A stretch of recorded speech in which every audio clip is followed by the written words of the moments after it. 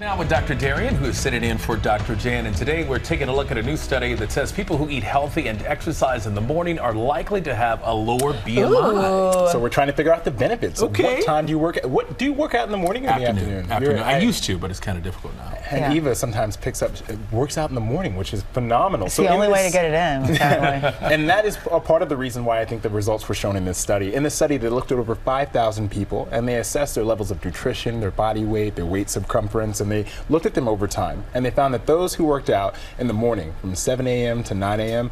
were more likely to have a lower body mass index and a smaller waist circumference. I will say with this kind of information, however, although it's likely beneficial to work out in the morning because it helps with your diet, it helps probably with your sleep, working out at any point in the day is beneficial. It's good, right? It's really good. I think that you don't have to choose, but personally, I'm more of an afternoon guy, but I would love to try to get up in the morning. It's just so hard. But everybody's waist is snatched in the morning when you wake up. You know, and a part of that is because working out. DeMarco's is. For a friend? DeMarco's is.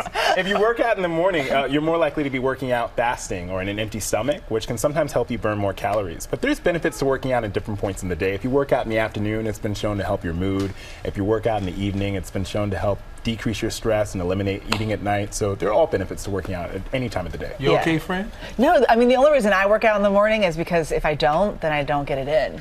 Yeah. The day gets away from me, and next thing I know, I have no control over what I'm doing.